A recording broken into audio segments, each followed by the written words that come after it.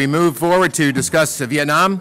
I'd like to introduce our introducer, who will get this next panel going. He is Chris Steinheimer from Urbana High School. Chris?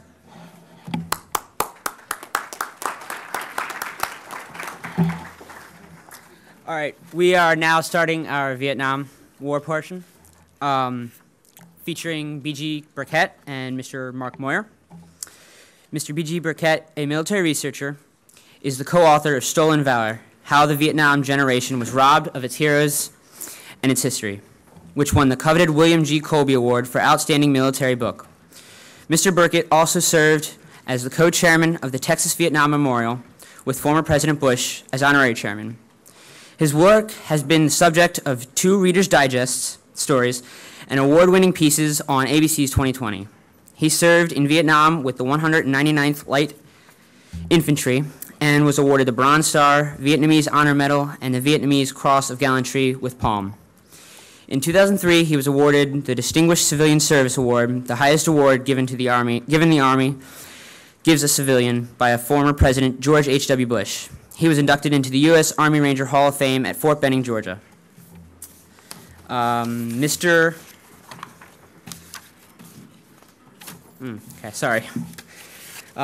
Mark Moyar received his Bachelor's of Arts summa cum laude in History from Harvard University and a PhD in History from Cambridge University. He holds the Kim T. Adamson Chair of Insurgency and Terrorism at the U.S. Marine Corps University in Quantico, Virginia. His articles have been published in the New York Times, the Wall Street Journal, the Washington Post, the National Review, the Christian Science Monitor, the New York Post, the New York Sun. Prior to writing Triumph Forsaken, he published Phoenix and the Birds of Prey, which is being republished in late 2007 in a new edition.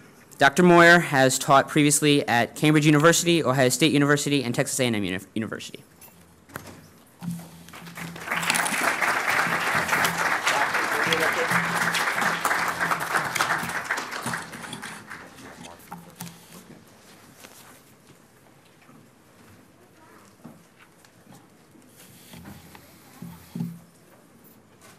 Thanks for that introduction, and thank you to the Veterans Center for putting on this wonderful event this year.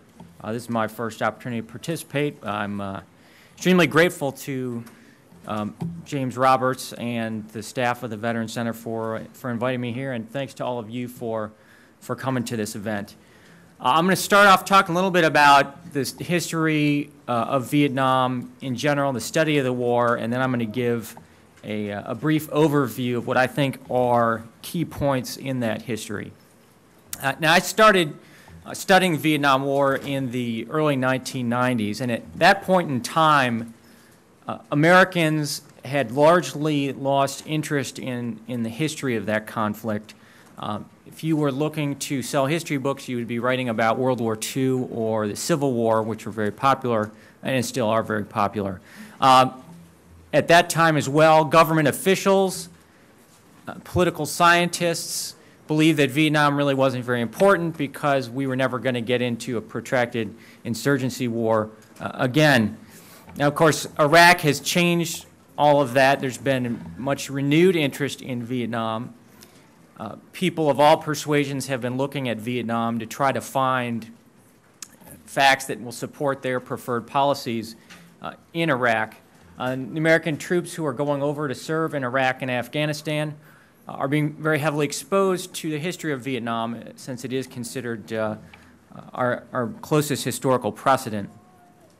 Now, more than 30 years have passed since the end of the Vietnam War, but there still is very little agreement among historians about the war, and the divisions are in many ways similar to the divisions that arose among Americans during that conflict. The early histories were written by and large by people who had who had opposed the war, and as a result of that fact that they dominated this early historical discussion, they became known as the Orthodox school, and those who would challenge them would become the so-called revisionists. It's really been in the last 10 years or so that the revisionists have really gained in influence. And most of these people are outside of the academic and media mainstreams, which is really not a surprise because within both of those groups, within both the media and academia, there remains hostility to the Vietnam War and to those who would produce a different explanation for it.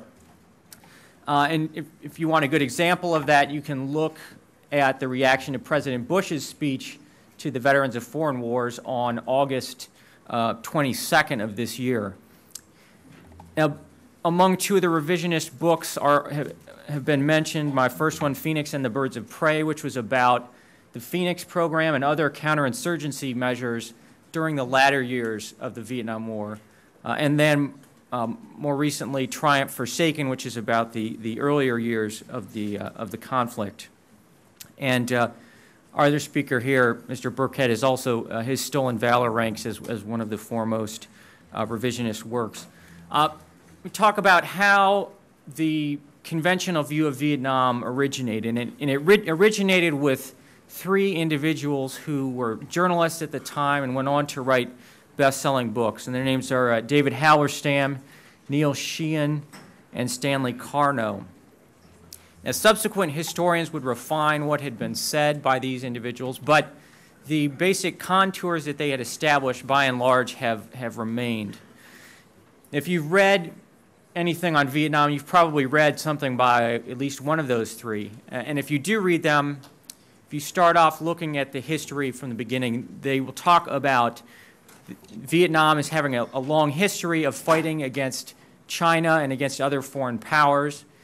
And then this argument is used to say that the United States really got it wrong in the 1960s because we thought that Vietnam and China were allies when in fact they were mortal enemies. But it turns out these people did not actually go back and look at that history very closely, because if you do, you'll find that there is, between the late 10th century and the mid-20th century, a period of almost 1,000 years, there's a grand total of 3 wars between Vietnam and China, not these endless wars that you've been led to believe. In fact, the Vietnamese provoked all 3 of those, so they were not a victim of foreign aggression, certainly from China.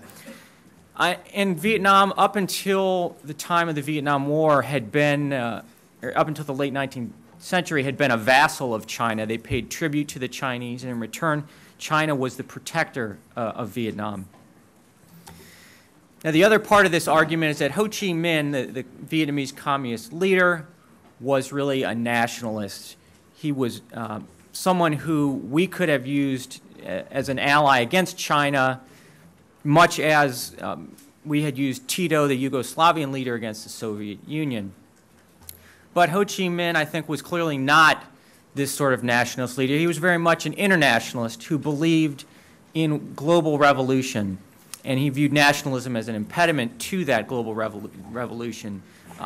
You look at his writings and his speeches, he clearly emphasized the international aspect of Marxism-Leninism. The way he patterned his country and his government was very much along the lines of doctrinaire Marxist-Leninism. He actually denounced Tito, we know, for breaking off from the communist movement in the name of internationalism.